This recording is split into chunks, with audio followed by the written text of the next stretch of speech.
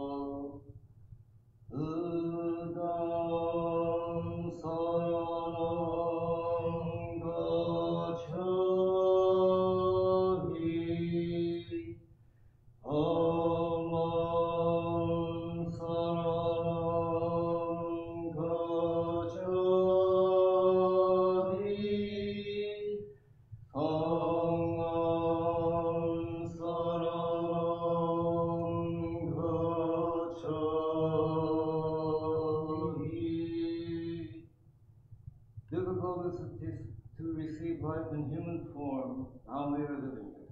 Difficult is it to hear the Buddha Dharma, now we hear it. If we do not receive awakening in the present life, then in what life can we hope to receive it? Let us reverently take refuge in the three treasures of the truth.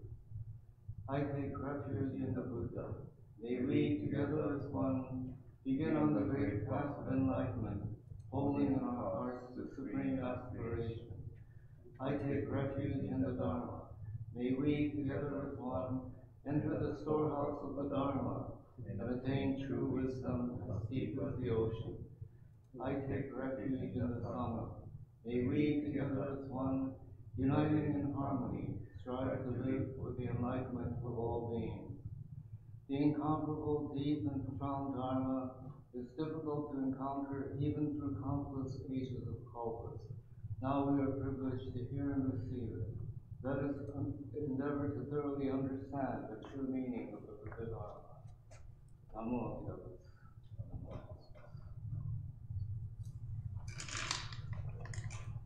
And please remain standing for the singing of the Gatha, How Sweetly the Lotus Grows, on page 118.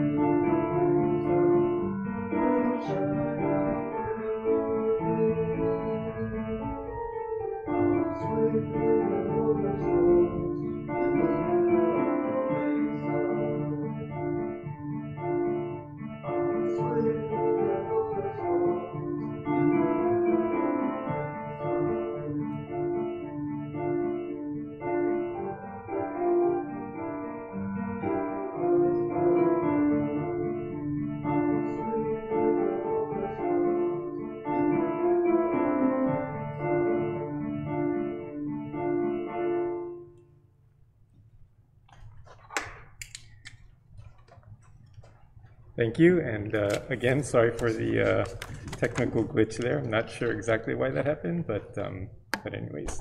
Okay, so now we will have sutra chanting. Let's see, it'll be Tambutsuge today since it's family service. So everybody, this is going to be Tambutsuge.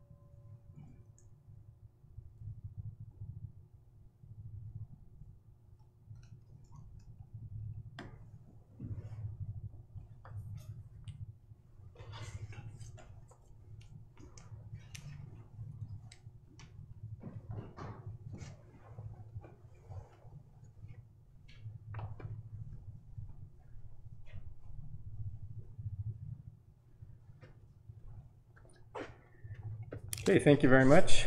I forgot to mention earlier, I think we have a lot of USC and UCLA alum at Higashi Honganji, and so I guess congrats to the Trojans, and a close loss for the Bruins, but they seem to be getting better. So I think they can look forward to some brighter days, because they look a lot better now than they did earlier in the year, and definitely better than last season. So go UCLA and go USC. Okay, so next we are going to have a Dharma talk. And we're very happy that Reverend Fred Brenion, who most of you know, is going to be delivering the Dharma talk for today's service. So here is Reverend Fred.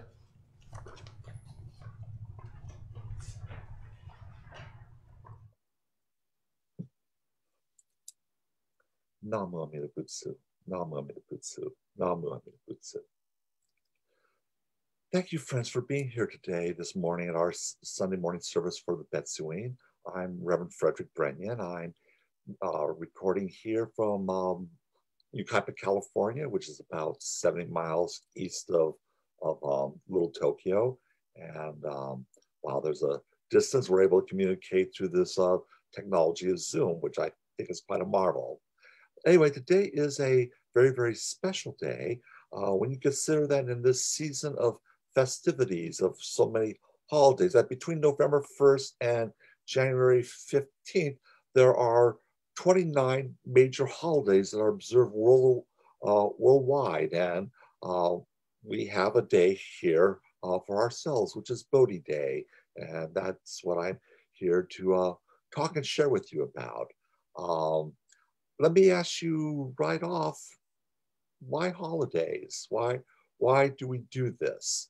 The word holiday, of course, means holy day. It was the, I think, Anglo-Saxon or early English form for these kind of observances, obviously connected with religion, usually a feast or a celebration to commemorate events that happened in various religious traditions.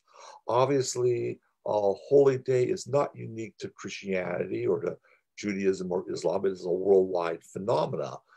Buddhism has its holy days, or days that are set to recognize or to commemorate events in the life of the Buddha. In our Jodo Shinshu tradition, we have events in the life of our founder, Shinran Shonin. We celebrate his birthday and commemorate his passing. Recently, we just did our Honko service, and as was stated, Honko is the ending and beginning of the Jodo Shinshu year. I think that's something to reflect on. But if we consider Honko, where we express our gratitude to our teacher, this puts us in perspective to how the rest of the year follows. And right immediately after Honko, here in this country, we have our Thanksgiving Day celebration, where we express thanksgiving and gratitude, well, to each other, to our families, and to our friends. This is, I think, a very auspicious thing for us, because the publicity of Honko to the privacy of Thanksgiving Day, where we express to each other, to our loved ones, and they express to ourselves. It's a unique thing to have, an embarrassing thing for many of us, to have people say thank you to us and everything, but that's part of the package of being interconnected. We thank each other and we express gratitude to each other. And we find things of worth to learn from each other.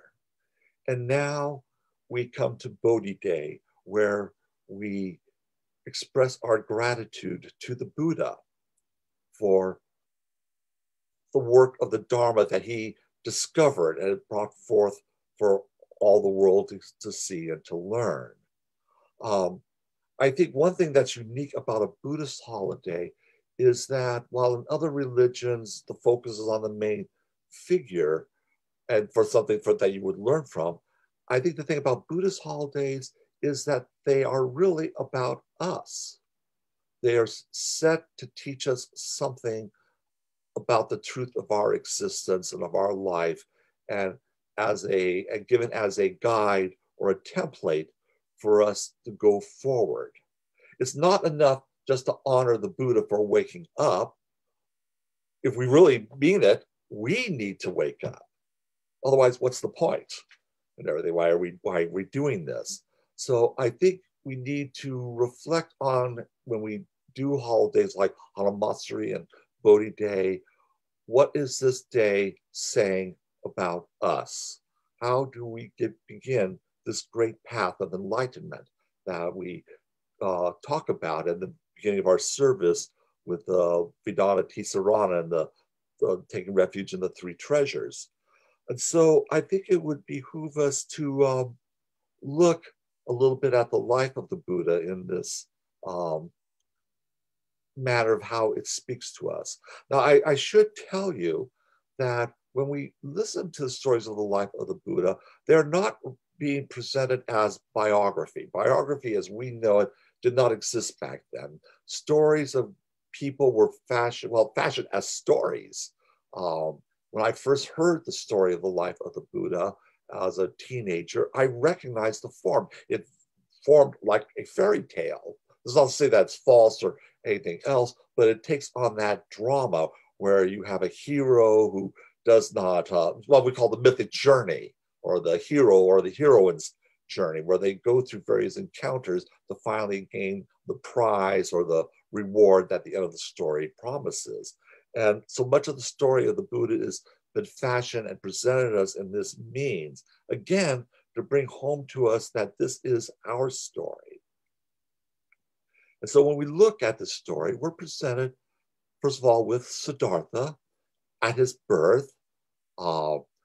His father's, of course, very excited, and he hears of the birth of his son, and the soothsayers prophesy that he will either be a great religious teacher or a great world conqueror.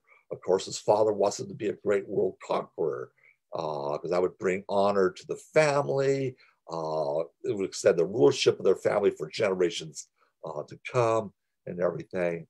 But in the triumph of Siddhartha's birth, there comes the tragedy of the death of his mother, a thing that often happens in childbirth up until recent time. That was a dangerous thing for women to do, to go through and give birth. And so this was a blow to the king in the light of the promise of his son. And somewhere along the line, he felt the need to protect Siddhartha from the things of the world, perhaps to avoid the religious questioning, but that something had happened and that Siddhartha needed this kind of protection. Honestly, if Siddhartha was meant to rule the world, why do we not hear of the great battles that Siddhartha went through as a child, like we hear of the stories of Alexander the Great? Why do we not hear stories of him being raised in the army barracks and learning the craft of war? We don't hear that aspect. So something is going on in this. And I think the meaning of the story is that we often live our own lives with promise, and yet we go into seclusion. We use the metaphor from one of the Western religions. We hide our life under a bushel. Our light is hid away. We're afraid to go forth. We hide ourselves from the truths of the world, and we hide ourselves from the truths of ourselves. And so this continues in his life as he goes from palace to palace, living the life of a playboy, a life of pleasure. He's married off, and he has a son himself. This will come later into the story, but he lives this sheltered life, not thinking or seeing what the real world is around him. Finally, he starts questioning, and he asks the questions that affect his life. We also, as individuals and as a society, we have questions. I went through this growing up, where I had questions about the nature of reality and of people. You know, what's my mind? Look at the other people have minds. These were ponderous questions for a little kid to think about, but kids think about these kinds of things and wondering, what are the answers? And are they? I think everybody goes this, where we question, who am I? Who are you? Why are you here? Why am I here? What's the meaning of my life, particularly in the face of old age, sickness, and death. What is the point of gaining all the riches of the world if the end is the grave? What is the purpose of all? What is the meaning of it all? And so Siddhartha comes to these questions and he needs to find answers. I felt the same needs myself, really very existential ones. What is the meaning and purpose of my life? Is there relationship with others? Am I real? We often have that saying from the 60s, get real and everything. And that's something that I wanted very, very much because I felt very constricted by the life I was living growing up. And so Siddhartha leaves home to begin his quest. He leaves his wife and newly born son. This is something to reflect on. In our society today, we would consider this a great lack of character on Siddhartha's part to desert one's child or family, but yet he did this. He took this particular path. Siddhartha goes and he signs up with some of the leading teachers of his time who taught him such intense meditational practices that reach heights I can't even begin to describe the metaphysical levels that he is supposed to have gone through. But the end of the matter was he was able to get to those heights, and yet when he comes back down into the real world, it was all nothing. It did not answer his basic questions. It just meant that he could rarefy his mind into virtual oblivion or whatever the state was. It did not satisfy. I think that's a very important thing for ourselves. We want answers that satisfy. We want solutions that meet the need. So he went through two different teachers and the same end result. So he leaves, he joins a group of ascetical people. And this was like the other side of the extreme. He tried to get to the very heights of his mind, couldn't do it.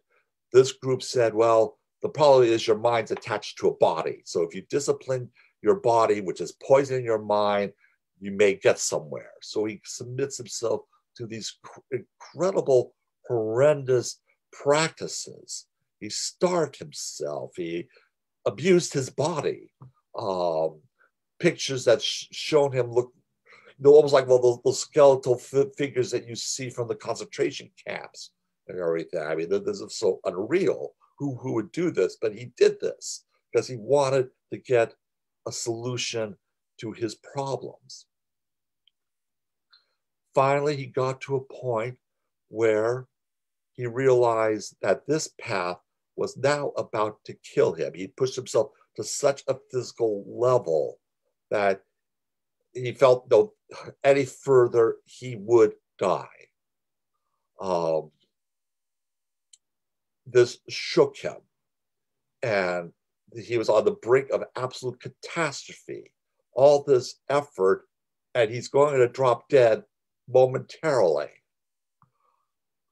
By, I don't know whether you would call this miraculous or chance or sheer luck, but a milkmaid comes by and she sees Siddhartha sitting under a tree, looking emaciated, but in his meditative posture, and she sees something of holiness in him, and she reverences him and offers, look from a Hindu point of view, considered him as a divine kind of being, offers him a bowl of milk.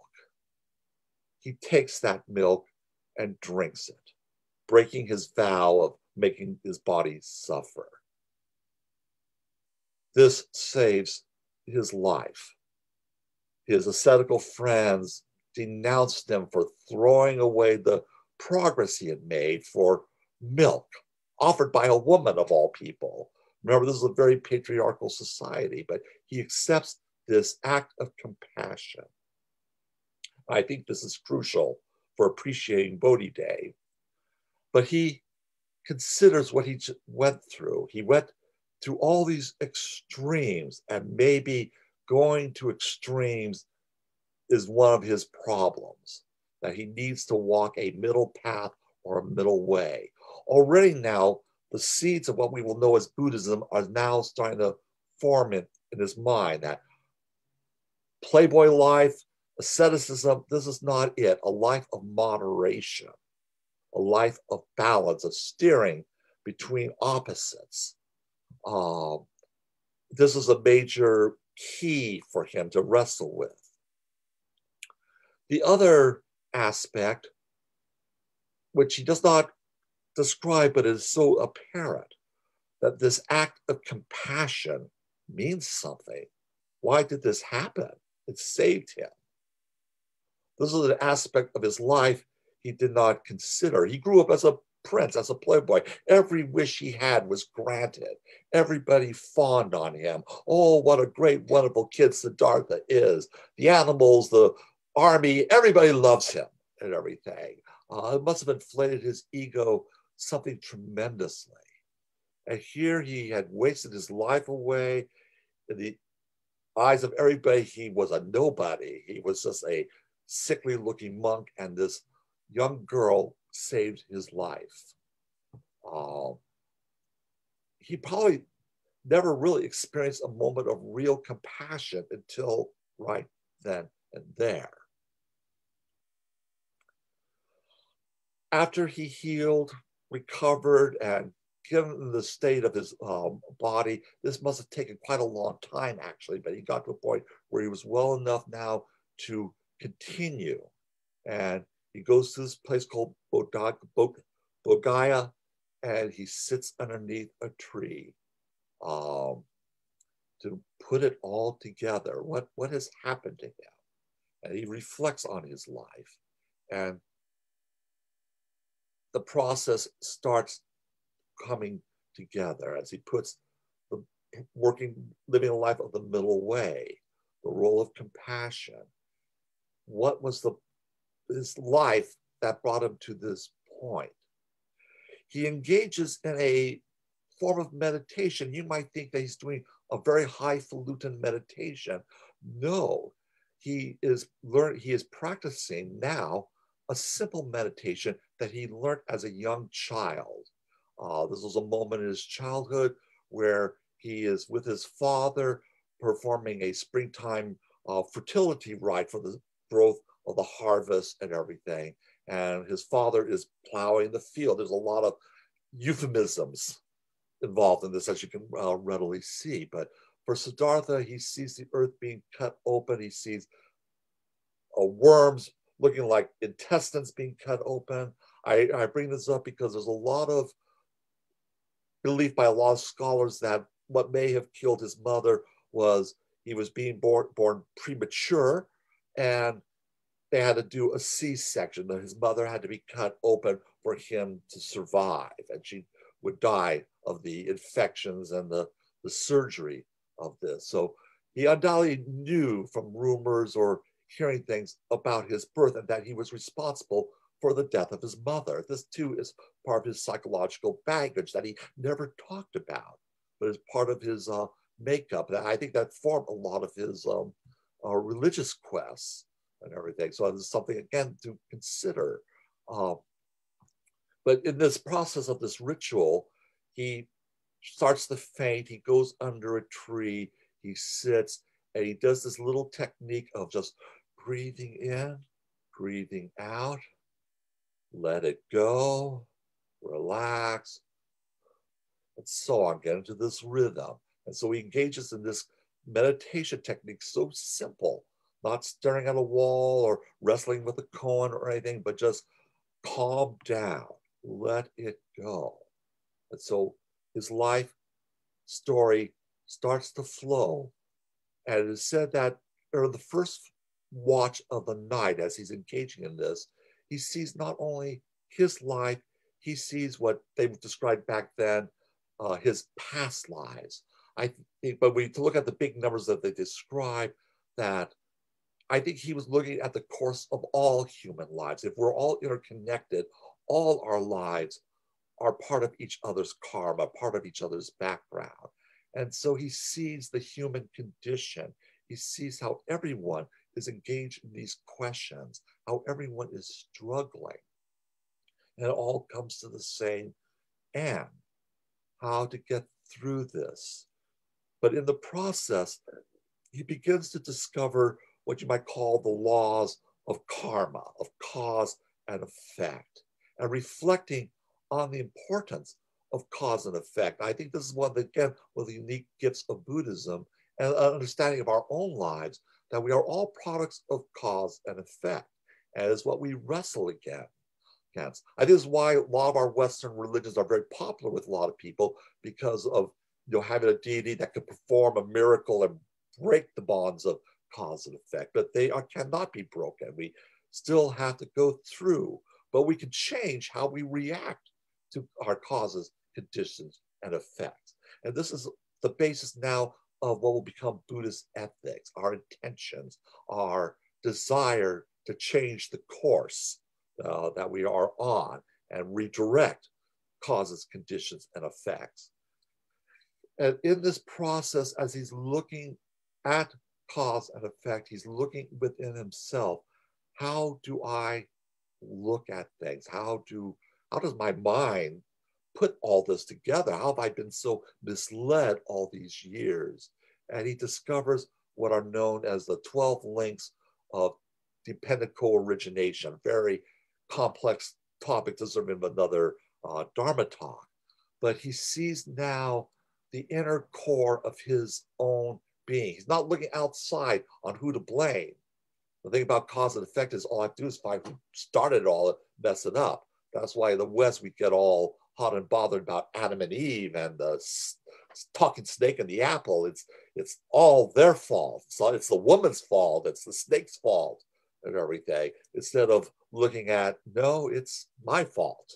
I'm part of this and everything. And so he goes into this and he traces how his mind builds on one thing after another until he gets to the core problem of ignorance. We are all born ignorant. None of us come with a guidebook on how we're going to do our lives. We live our lives by what our parents, our society have formed together as collective knowledge of how to get through this life.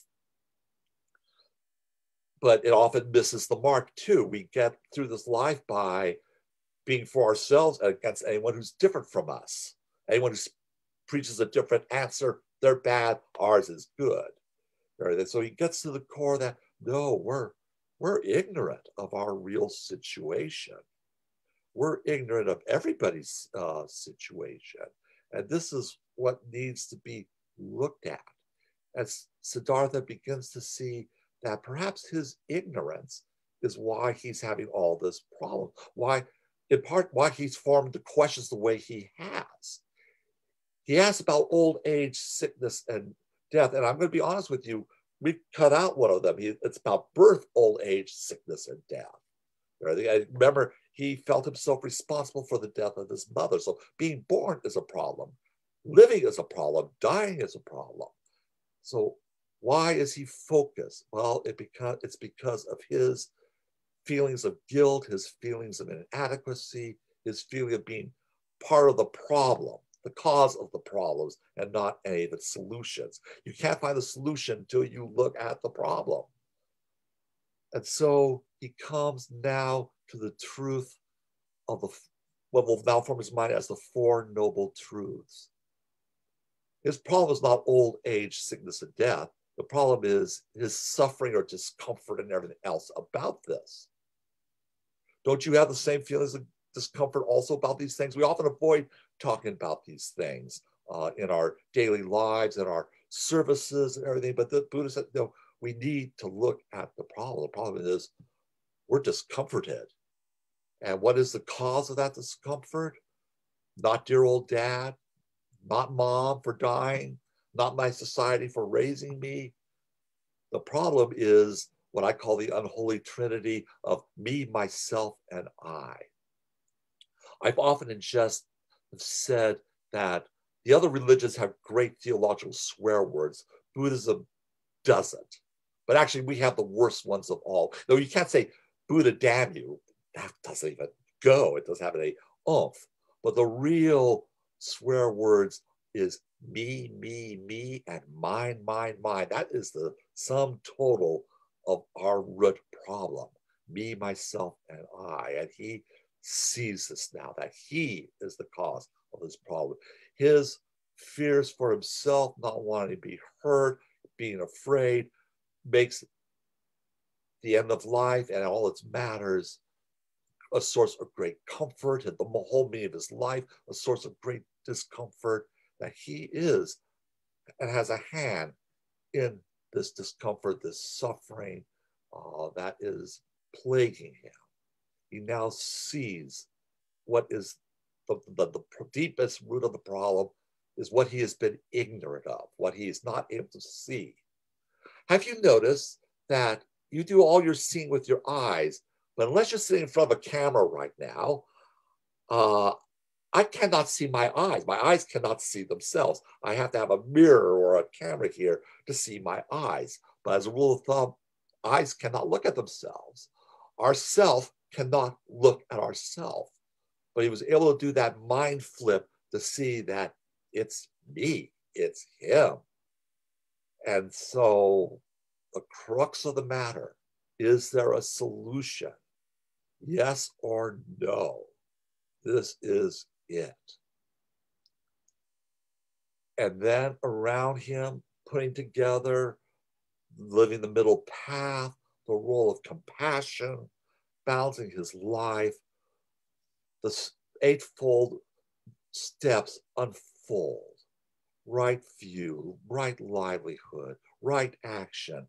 All these steps, if living, actually right is not the right word. The word we want really reflects a wholeness, balance, balanced life, a whole life, an integral life. Once my son in school at junior high was involved in setting up their computer lab, and they asked him, "Do you have integrity?" He thought about it, talked with me about it. And since he had a math background, I told him integrity is the same as the word integer, a whole number. To be a person of integrity is to be a whole person. I think the Eightfold Noble Path is about being a whole person, not about being right or correct, but the steps that bring wholeness. All this now comes together. It is now morning time.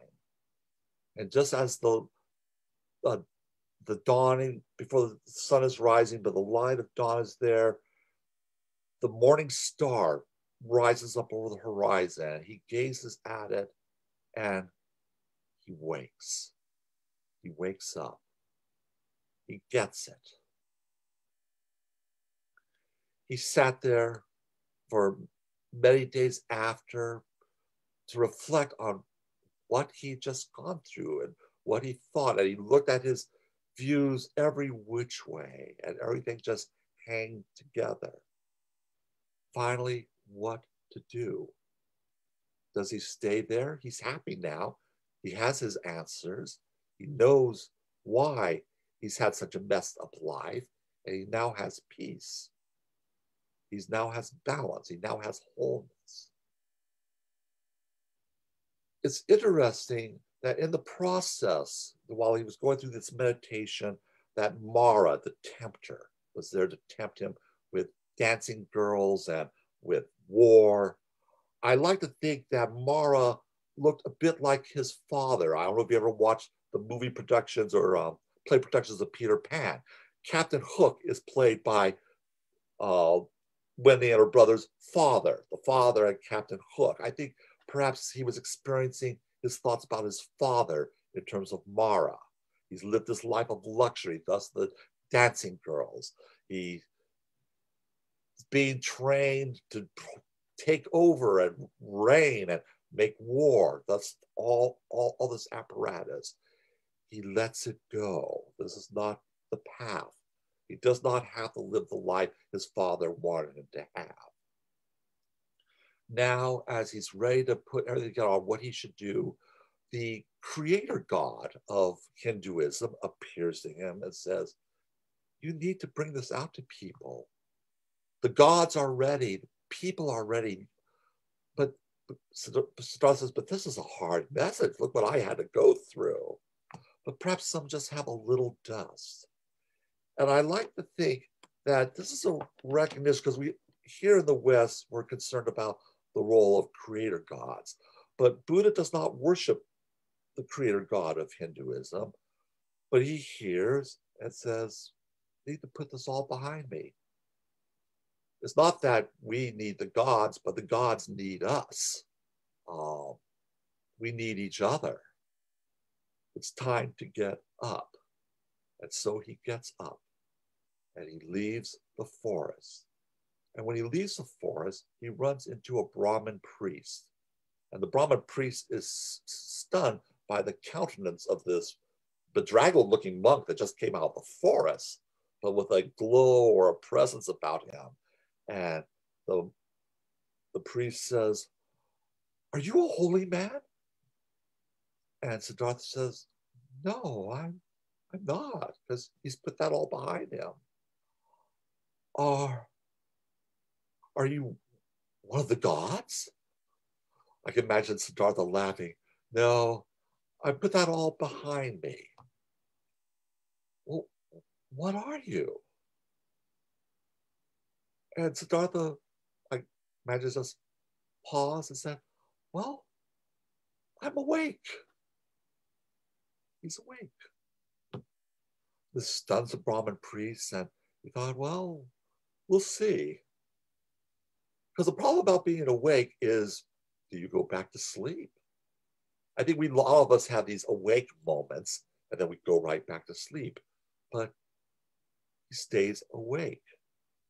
And the Sanskrit word for this wake is bud, from which we get the word Buddha, the one who is awake.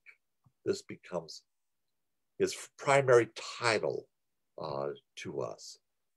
The one among us who woke up and is staying awake. I think if you look at this story of Siddhartha, the Buddha, I think you will see that this is also your story and my story. We have our questions, we have our struggles, we have those moments of compassion that have come into our lives. I think this was a key part of Siddhartha's experience. That underlying all of this as he's put together is compassion. And I think the experience of the milkmaid is what makes him get up. Because now, as he received the milk of human kindness, if you like, that brought him to health before his experience here, he now is bringing to all of us the milk of Buddha kindness, the milk of compassion to wake not just us up, but to help us to wake others. And so I hope you will have a chance to reflect on Bodhi Day and remember that this is about you. It is about me. Buddha has done his job. His teachings has flowed out ever since. We may not have always understood it. We may not have practiced it very well, but it is still there.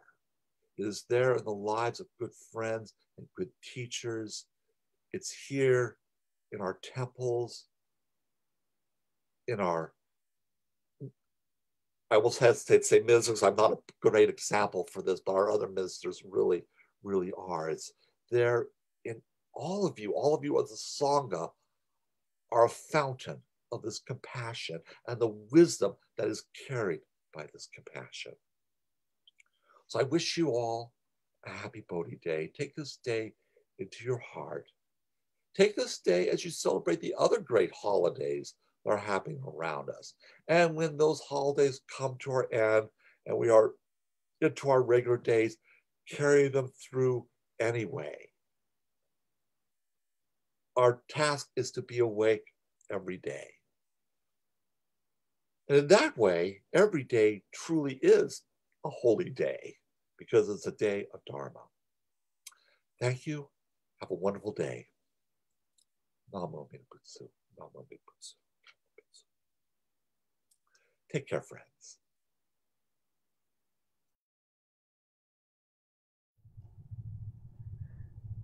Thank you, Reverend Fred. You know, Reverend Fred's talks are always very thought-provoking and sort of make you maybe look at yourself as well as look at life. And so thank you to Reverend Fred for today's Dharma talk.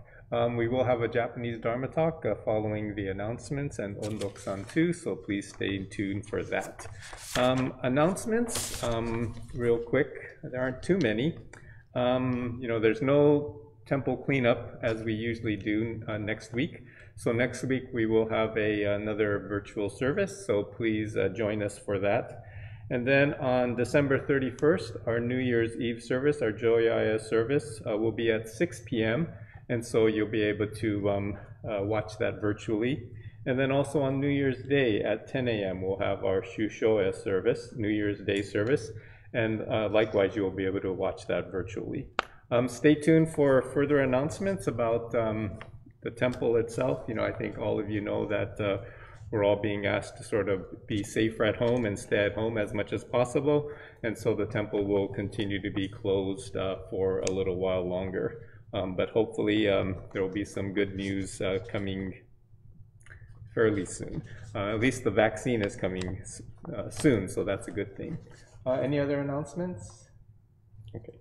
Then we will have the singing of Ondok-san 2 on page 54.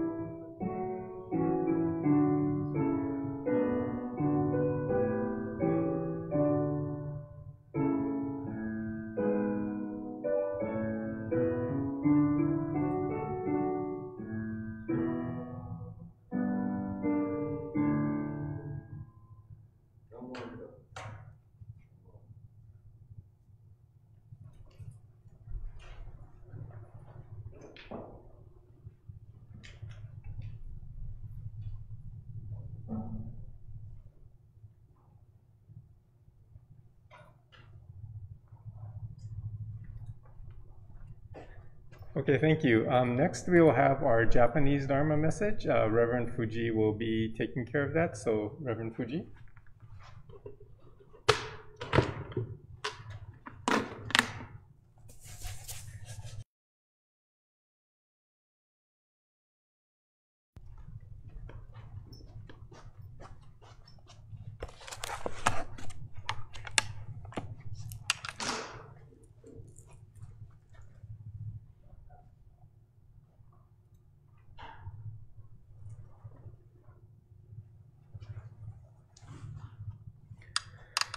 皆さんおはようございます。本日もロサンゼルス別院、日曜礼拝にご参加くださいましてありがとうございます。まだまだ、寒い日は続きますが、皆さんいかがお過ごしでしょうか。本日は「歎異抄」の5序の一文を紹介したいと思います。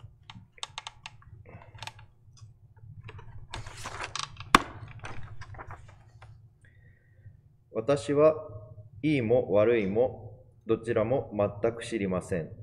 なぜなら阿弥陀様にいい悪いと思われるほどに阿弥陀様がいい悪いと思われるほどに知り尽くしたのならいい悪いの判断ができると言えるのでしょう。けれども私はあらゆる煩悩をことごとく持っている凡夫であり、この世界はたちまちに変化してしばらくも同じ形を保たない無常の世界であります。あらゆることは皆ことごとく空ごとであり、たわごとでありまして、誠ではありません。ただ、念仏だけは変わることなきことで、変わるなき誠であります。もう一回読みますね。私はいいも悪いもどちらも全く知りません。なぜなら阿弥陀様がいい悪いと思われるほどに知り尽くしたのなら、いい悪いの判断ができると言えるのでしょう。けれども私はあらゆる煩悩をことごとく持っている凡夫であり、この世界はたちまちに変化してしばらくも同じ形を保たない無常の世界であります。あらゆることは皆ことごとく空ごとであり、たわごとでありまして、誠ではありません。ただ念仏だけは変わることなき誠であります。これが「歎異抄5条」の一部の現代語訳です。で、英語の方もちょっと読ませていただきます。In reality, all of us, including myself, talk only about what is good and evil without realizing the Tathagata's benevolence. According to the Master, he said, I do not know what the two good and evil really mean. I could say that I know what good is if I knew good as thoroughly and completely as the Tathagata. And I could say I know what evil is if I knew evil as thoroughly and completely as the Tathagata. But in this foolish being, filled with blind passion, living in this impermanent world of burning house, all things are empty and vain, therefore untrue. Only the Nembutsu is true, real, and sincere. これが「歎異抄5条」の、一部ですね。私たちは普段生活をしていて、いろんな選択をするわけですね。これはいい、これは悪いっていうふうに、決めて、生活をしているわけです。朝ごはんもこれが食べたい、これが食べたいから、これを食べる、これは食べたくないから食べないとか、あと、この人はいい人だから話を聞こう、この人は悪い人だから話を聞かないとか、何ですかね、この会社は環境にいいことをしてるから、いい会社だとか、そうじゃないから悪い会社とか、いろんないい悪いっていうことを、自分自身で判断して生活してると思います。で、仏教の教えっていうのは、勘違いしてしまうのが、そういういい悪いっていうことの判断を教えてくれるものが仏教の教えだっていうふうに、勘違いしてしまうことがあると思うんですけども、そうではないと思います。本当に仏教の教えが私たちに教えようとしているっていうことは、私たち人間っていうものがいいもの悪いものっていうことを判断することはできないっていうことを教えようとしてくれてるんだと思います。なぜなら、先ほどの「歎異抄5条」の中にもありましたように、凡夫であるっていうふうに、あらゆる煩悩っていうものを兼ね備えた存在っていうのが、私たちであるから、そういった煩悩を持った人間が正しい判断、いい悪いっていうことをできることは、決してないということだと思います。ですから、そういういい悪いの判断ができない、そういうのが本当の姿なんだっていうことを教えてくださるのが、阿弥陀さんであったり念仏であったり、仏教の教えなんだと思います。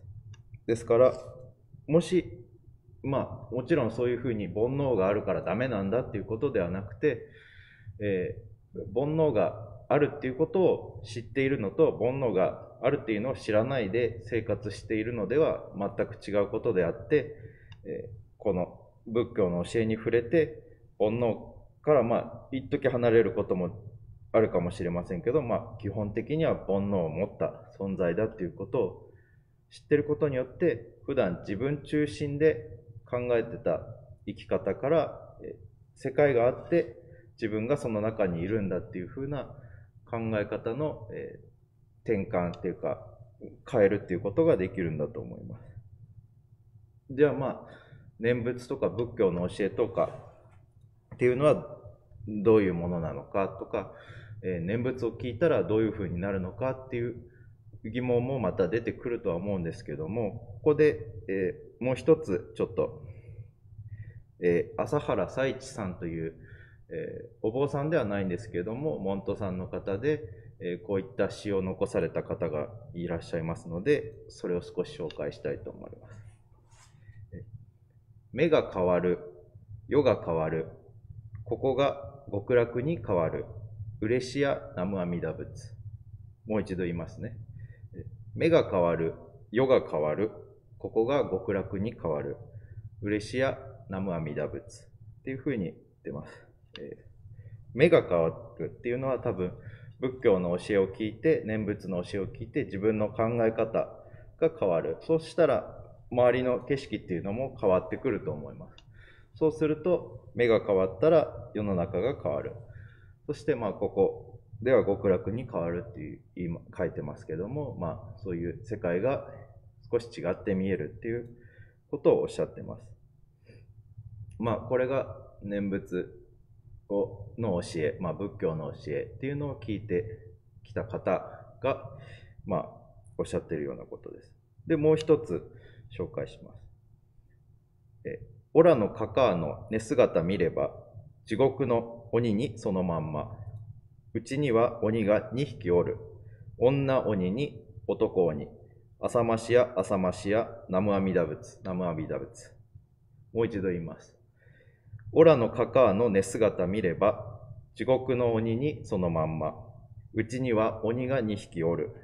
女鬼に男鬼。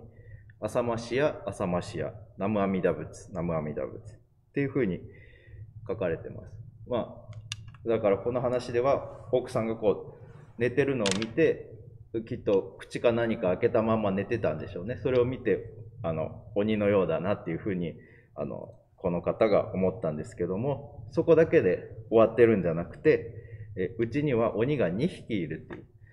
女鬼は奥さんで、男鬼が自分だっていうふうに言ってます。それに対して浅ましや浅ましや。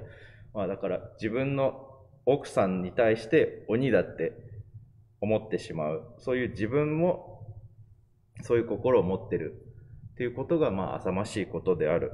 そしてこういう考え方、目の、見方っていうか世の中の見方っていう、そういうものをいただいたっていう阿弥陀様であったり仏教の教えに対して感謝の気持ちで南無阿弥陀仏、南無阿弥陀仏っていうふうに、書かれてるんだと思います。ですから仏教の教えっていうのを聞いていくことによって確かに自分っていうのはいい判断悪い判断っていうのを自分の好き嫌いでしてしまうっていう、そういう都合のいいように何でも決めてしまうっていう、そういう部分が人間にはある。そういうところは良くないっていうふうに教えてくれるものだっていうことなんですけども、必ずしも自分がダメなんだっていうことではなくて、そういうことを知った上で行える行動によっては、この世界が、いいものに感じたり、充実した人生を送っていけるっていうことなんだと思います。ですからこういう念仏を唱えるだったりとか仏教の教えを聞いていくっていうことの一つの働きとしては、そういう世界を見る目が変わる、考え方が変わるっていうことが仏教の教えを聞き続けていくことの一つのいい点なのかなというふうには思います。これで本日の法話を終わりたいと思います。ありがとうございました。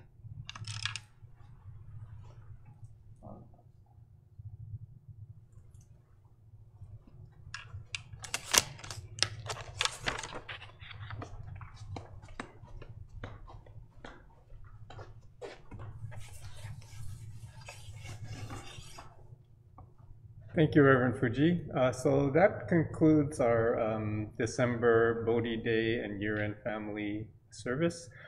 Thank you for watching.